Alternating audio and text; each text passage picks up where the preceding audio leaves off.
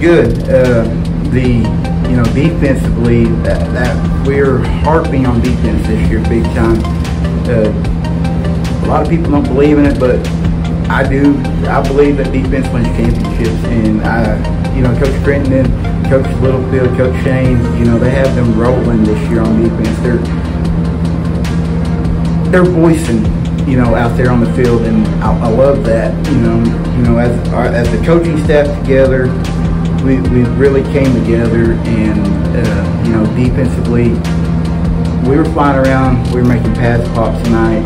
Offensively, the offensive line, they look good. It's very rare that you see, an offensive line driving guys back 3 to 5, yards. And we had that about, 4 or 5 series tonight. It was good. Overall, it was a really, really good night. Our boys, we got everybody in. Briggs, they're a tough team. I mean, they really are. They're that dark horse, I guess you could say, in Ori's this year.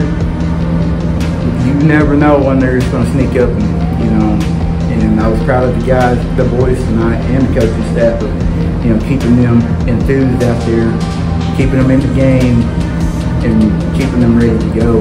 So I mean, tonight was good for us. Tonight was big.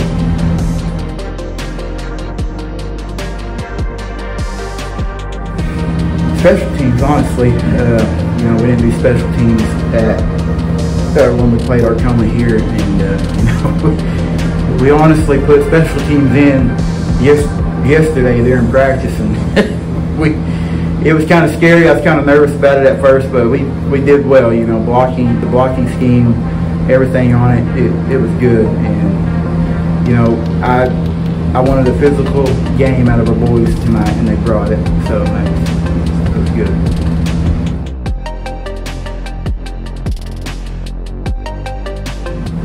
Thank you all for coming again. Game 2 against Briggs. It was loud, it was good.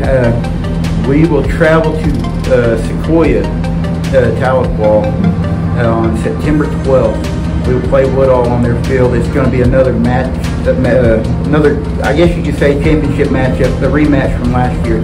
And I like to see, red, white, and blue in the stands, packed house. Loud as can be.